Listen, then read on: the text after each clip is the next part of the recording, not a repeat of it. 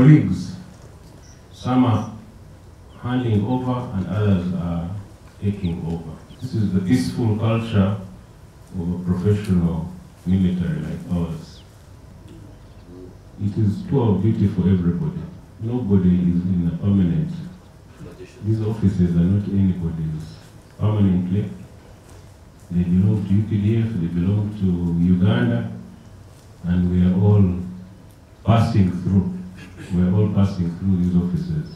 The best you can do is do the best you can with the knowledge and the perspectives that you have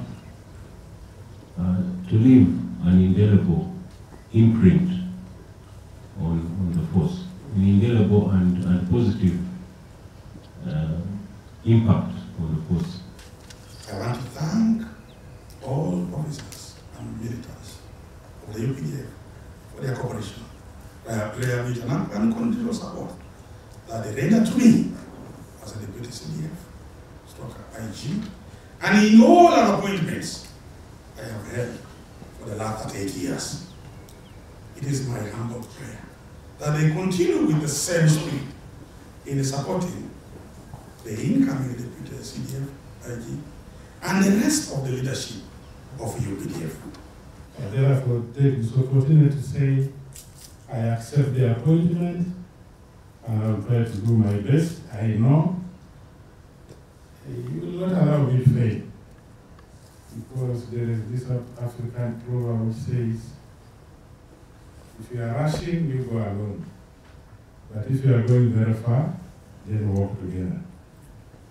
I have senior people here who will guide me how we shall work together. I thank everybody. May God bless you for God and my country. So, this is your office.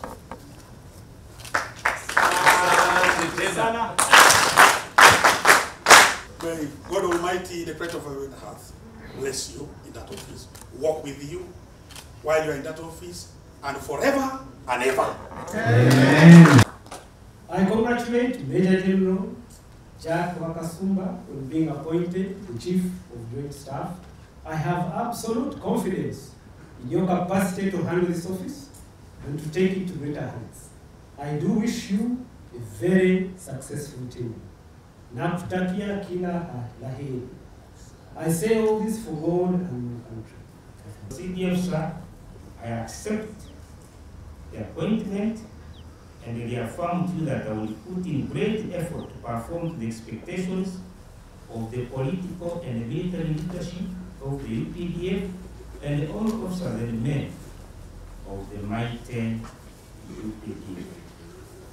Asante sana for God and my country.